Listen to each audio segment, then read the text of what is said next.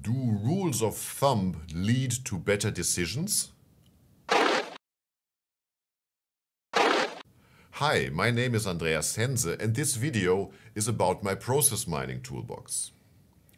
Ton Waiters developed the Heuristic Miner in order to solve the problems of the alpha miner. The Heuristic Miner outputs a Heuristic Net that looks like a directly follows graph. The Heuristic Net can be transformed to a Petri net. Now let's see how it performs in our examples. So now the Heuristic Miner, we take these examples here, type in heuristic,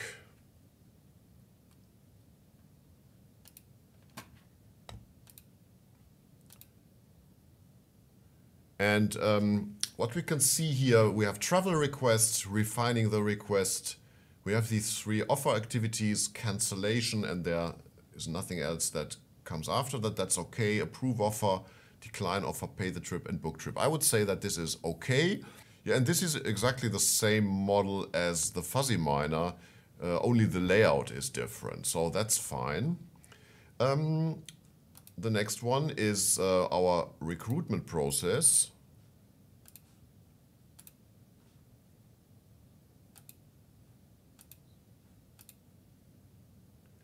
Here we have pick candidate, phone interview, live interview, final approve, and we have the rejection here. We have these loops due to the multiple instance. And I would say this is quite good, and it also looks very similar to what the fuzzy miner has detected. And I would say that this is okay. Now the procure to pay.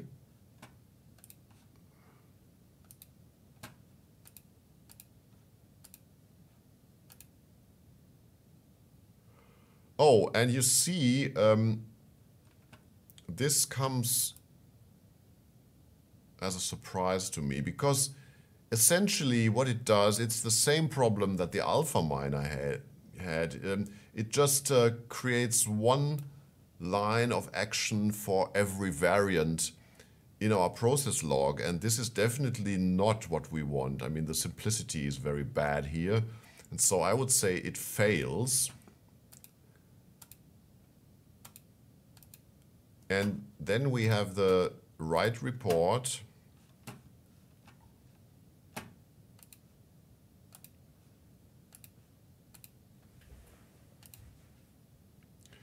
Create report, edit report, check report, and publish report.